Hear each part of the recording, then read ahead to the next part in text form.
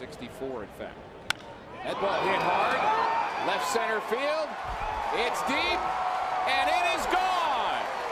Matt Holliday has given the Cardinals the lead in the first with a long home run to left center here at Wrigley. That second home run off of Wood.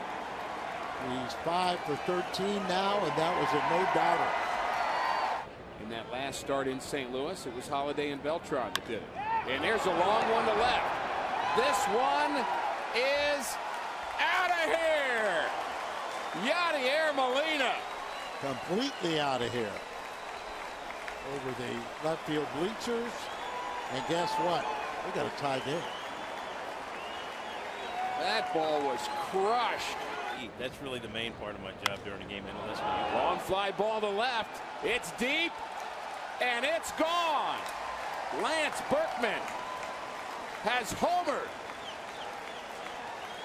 to extend the Cardinals' lead. It's their third home run of the afternoon.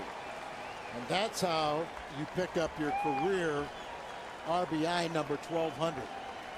Do it all by yourself by driving yourself in. He's going to hit the Cardinals' home run this inning. Do we get it already? Matt Carpenter. It's deep. And it's gone. There you go. The Cardinals have homered in 4 straight innings. And this time it's Matt Carpenter, and the Redbirds are on top again.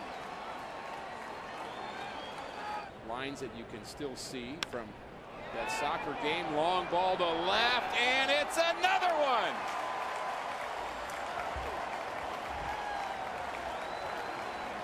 This time it's Alan Craig. 5 straight innings. The Cardinals have homered. 15th home run for Alan Craig, 51 RBIs, and ladies and gentlemen, history has been made. I've been working with Tommy, I think, about 25 years, and the first time have the Cardinals ever hit a home run in 5 straight innings.